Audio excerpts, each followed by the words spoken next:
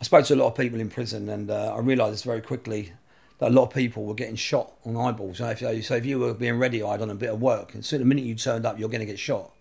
Uh, if you take a gun to work, you're going to get shot, and you're also going to get 25 years. So it was about thinking of a new way to earn money. And I can always remember sitting in prison watching the Ocean's 11 style heists. And I thought, well, that'd be great if I got out and got a little team together, got some police uniforms, a dog, you know, and actually just go into places with warrants and actually do it right. So I came out. I got involved in a few things to raise some capital. And then I got some vans, some cars, some ID, some uniforms. And then we went to work. You know, I got, you know, one of my friends, he's 6'4". One of my other pals, ex-army. Another my other couple of pals, they're like bulldogs. They're like, you know, they're hardcore guys that I can trust. I've known them all my life. So we went in and started just, you know, we put our toes in and nicked, you know, a couple £100,000 here, a couple £100,000 now. I thought, oh, fucking, this is good. And then we started doing warehouses, bonded and that. And then we came across the Verizon communication centre in King's Cross. We were told by a lot of firms it was a high risk job, and it was probably one that shouldn't be approached, simply because there was a police station at Ivory Islington now, there was Kentish Town police station at the other end, and there was Albany Street on the other side, and behind it there was a canal, so there was no way out. There's only one way in, one way out, and it was a rat round for the old bill as well. You know, they were coming past every 5 minutes. So it was deemed, you know, it was just one of those jobs you can't do. So did that entice you in even more? That tease you even more that someone says a job couldn't be done? So you've kind of got that, fuck it, I'll show them. Do you know what? I think because I was so angry, because I still had a lot of resentment for the old Bill. You know, one for nicking me. I don't know why. It just is. I actually went out of my way to actually, because I nicked everything off the old Bill, out the vans and everything. We went, you know, we got everything. I also done an ID with Darren Brown. That was my thing, you know, the illusionist. Yeah. So I got all the ID he'd done, and then going down there and reading, because I read the sites, you know, it's one of them places. It was like Fort Knox, 24-hour security, 8 security guards, biometric alarm systems, keypads, everything. It had everything. It was in, you know, air pressure doors, the works. And we thought, how can we do this? And we come up with just a different way that most people were doing things at that time. We went and got ourselves an Alsatian. We bought a couple of vans, a couple of cars. We kitted them out, and we got the uniforms, and we went down there. You know, we had a look at it for a few days and over that period, and we realised that the only flaw in the whole system was the fact that they were still open that door when people knocked on it, and that was the weak thing. So we went down there, pulled up on the, as we walked, believe it or not, when we pulled down there the first time, there was a cop car came behind us, a real old Bill.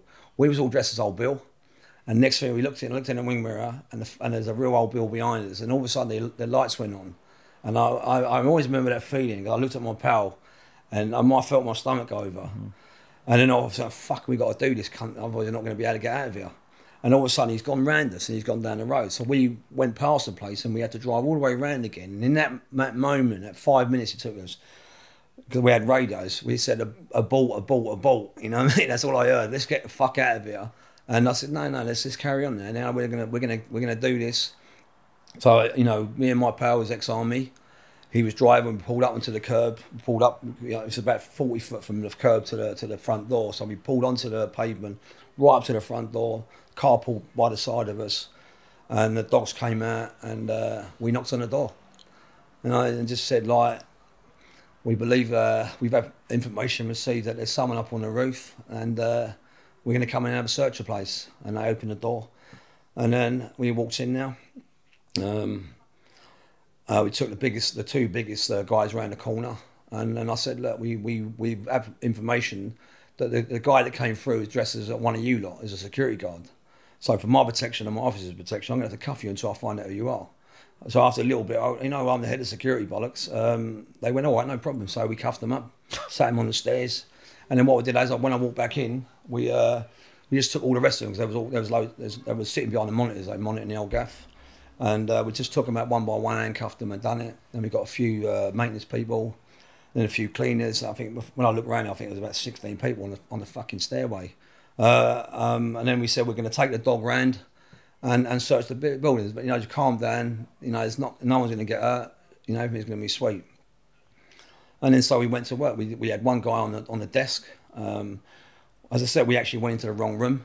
We actually pulled a computer chip out, which turned off another security firm that was looking at it.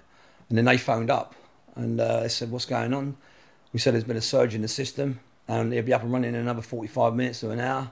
And that was that. They put the phone down and we had an hour. We knew we had an hour then. So that bought you more time?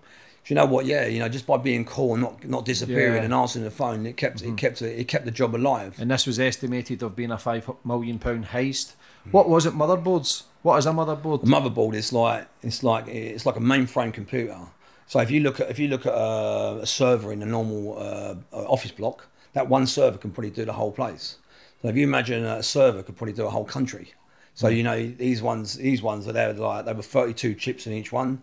They're worth $120,000 a piece, and they got about 8 or 10 in each server. So they can, if you consider, in a phone you can send something you can send a spaceship. The same amount of technology. The technology in the phone, yeah. So the technology in this, apparently we shut down 3 countries, which they weren't happy about. I think it was Morgan, the Morgan Foundation or Stanley, whatever it is, the bank people.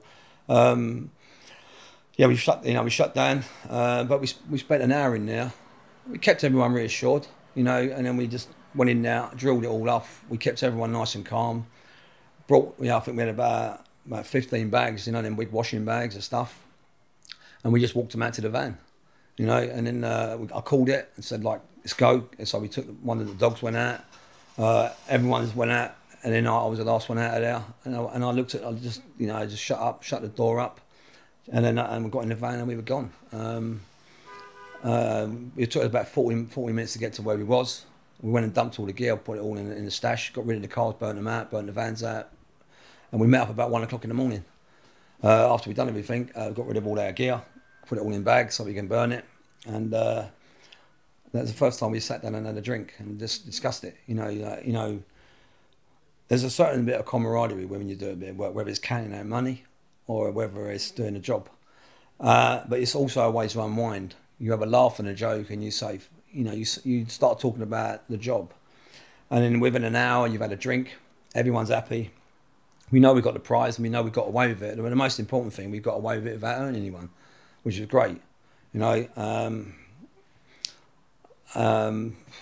me that was, it was a job I'll never forget because it was my birthday the next day.